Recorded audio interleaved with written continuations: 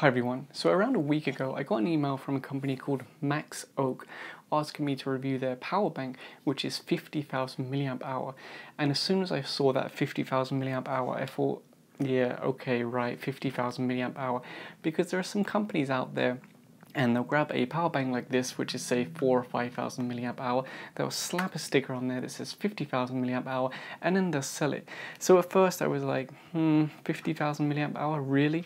But then I went to the Amazon listing and I saw that it's got, I don't remember exactly, but I think like 150 or 200 reviews, and they're all like 4 or 5 star.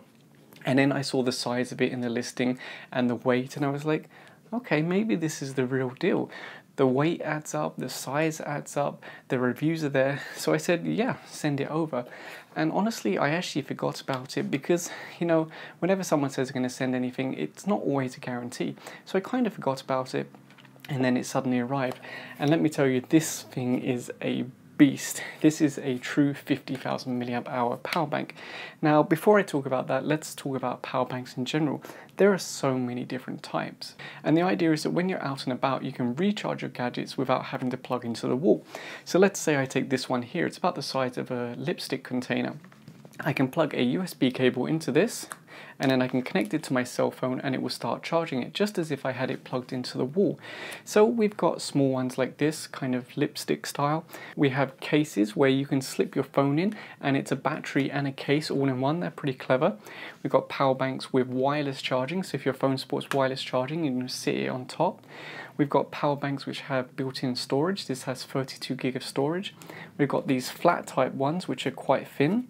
We've got these little pocket-sized ones, about the same size as a pack of cigarettes. And then we've got like bigger, bulkier ones like this, which is up to say 20,000 milliamp hour.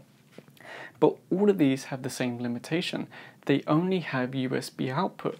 This one from Maxoak can also recharge laptops, and it also has a 12 volt output, which can be used for so many things: portable TVs, projectors, all kinds of things that run on 12 volt. So this thing is a real beast. So let me bring this closer to the camera so you can see the inputs and the outputs. So you can see here we've got 4 USB ports, so we can actually charge 4 things via USB at the same time. Then we've got our 12 volt output, our 20 volt output for laptops, and then our power button, which can also tell us how much capacity is left in the battery, and then we have our input charge port. So I know what you're wondering, is it a true 50,000 milliamp hour battery? Well, yes, it is. I tested it with my USB watt meter and a dummy load set to 1 amp, and it actually ran for 31 hours, 6 minutes and 54 seconds. Now, something to remember is that these batteries are rated at the internal voltage of 3.7 volts. So if we convert it to watt hours, we should get around 185 watt hours from this unit if it's legitimate. And let me show you my results. You can see it ran for 31 hours and we drew out 168 watt hours. Now you might be saying, well, 168 watt hours, that's less than 185 watt hours.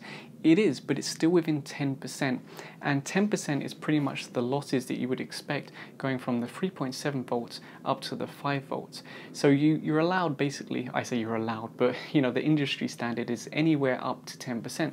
So that is still within the 10% factor, and that means this is a legitimate 50,000 milliamp hour power bank. So you've seen the power bank, you've seen the inputs and outputs. What else do you get?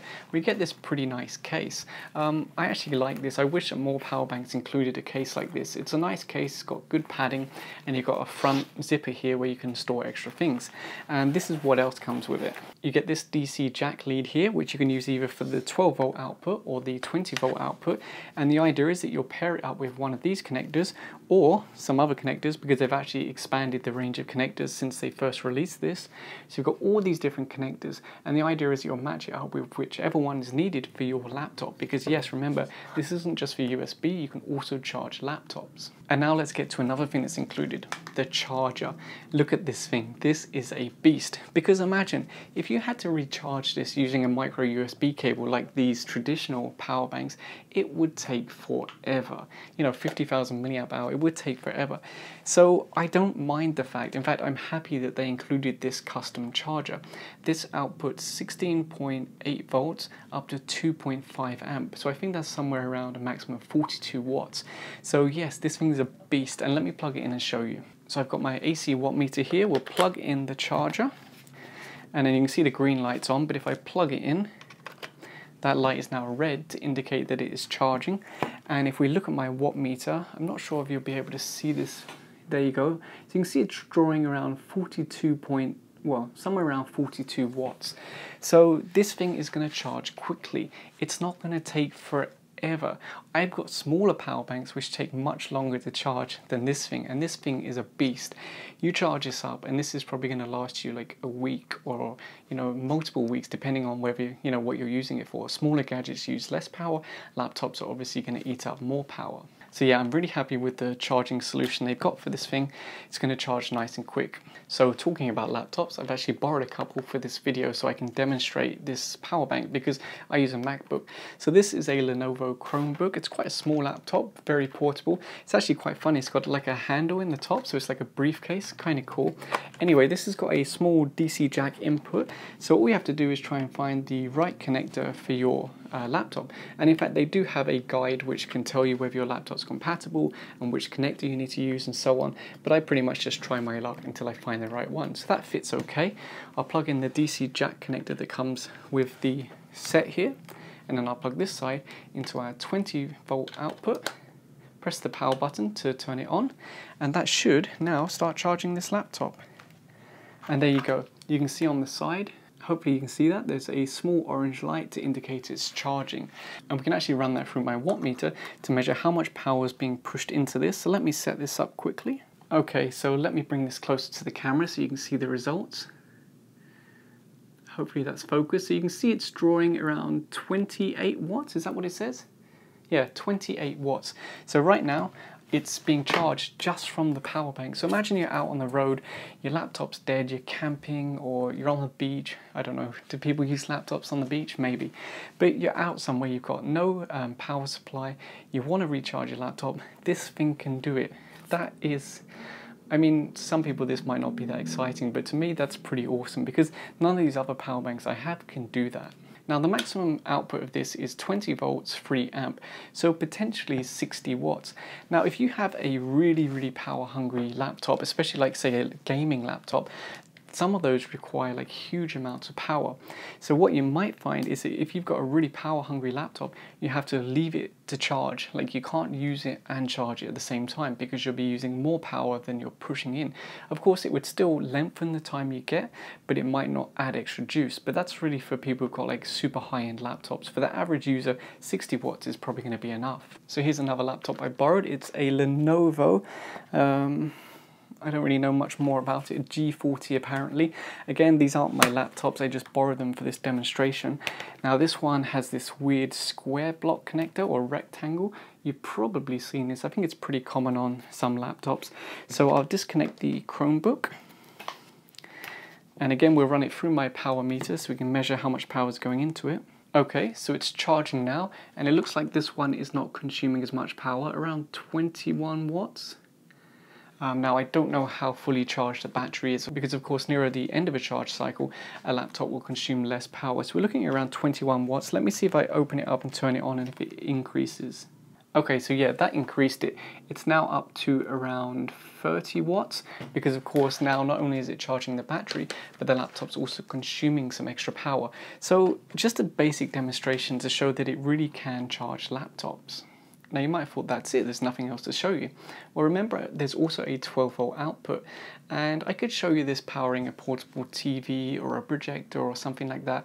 It would be interesting, but this is better. How about powering a DC to AC inverter? This converts low voltage DC to high voltage AC, the same kind of power that comes out of the wall at home. What I've got here is a basic converter that I made myself. This doesn't come with the kit, but you can make it yourself very cheaply. It's got a DC jack on the end and it converts it to a cigarette lighter socket or 2 cigarette lighter sockets. So I'll plug that into the 12-volt output, and then this is a standard DC to AC inverter that you'd use inside a car. Let's plug this in. And I haven't actually tested this yet, so this is my first time to test it, but I don't see why it wouldn't work. Let's turn on the power bank, turn on this. Okay, fans kicked in, that's a good start. And then what I've got here is a normal CFL light bulb. This is the kind of light bulb that you screw into your ceiling, but for today's demonstration we're going to plug it into the inverter to show 220 volts AC. Now depending on your inverter you might have 110, so it depends on your part of the world, but this is a 220, so let's plug this in. Well, this is a 26 watt CFL bulb. Let's plug it in, and there you go, it's turned on. So we've basically converted our power bank from 12 volt output to 220 volt AC. That's pretty cool, and that really opens up the use of this to more possibilities. Again, I had to make my own little adapter here, and I needed this inverter, but yeah, it can do it. It has the possibility. Now the 12 volt output is limited to 2.5 amps, which is around 30 watts. Although in my experience, it doesn't mind going a little bit over that, but technically it's limited to 30 watts. So I've told you all the good things about this power bank, and there's a lot of good things. What are the bad things? Well, one bad thing is you cannot take this onto an aeroplane. No passenger aeroplane in the world will let you take this on. It doesn't matter if it's checked luggage or hand luggage or anything, they will not allow this because of the super high capacity.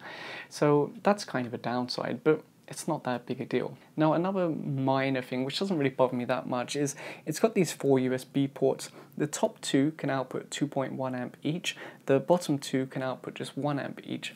I would like it or prefer it if they could all output 2 amp, but realistically I can't think of any time when I'm going to need to charge 4 devices at 2 amp. So it's really being picky, but if I have to find something bad about it, that's pretty much the only thing I can say. And I've tested it. I can charge a laptop and output from the USB at the same time. I can draw out the full 2.1 amp. I can show you that now because I'm sure some people will ask. I'll just do that quickly. I mean, really, you're going to have a hard time finding something bad to say about this. Of course, it's not the cheapest. It's not the cheapest because this is a genuine 50,000 milliamp hour power bank. Battery cells, like genuine battery cells, are not cheap. The safety circuitry built in, it's not cheap. Having the different voltage regulators for the laptop, the 12 volt, the USB, it all adds up. So this is not a cheap power bank, but it's a quality power bank. So I've connected the tester to the 2.1 amp output, and I'll increase this to 2.1 amp. In fact, 2.3 amp, because why be fussy? And there you go, you can see it's outputting 2.3 amp or whatever without any issue, 4.9 volts. If we decrease that, I'm sure the voltage will go up a little bit. Yeah, so at 2.1 amp, it goes up to 5 volts, but even 4.9 volts is good enough. Really, there's not much you can say bad about this. It's a decent product. Let me bring it in closer so you can see the side. So there you go, it's the Maxoak K2. And you can find links for this in the video description down below.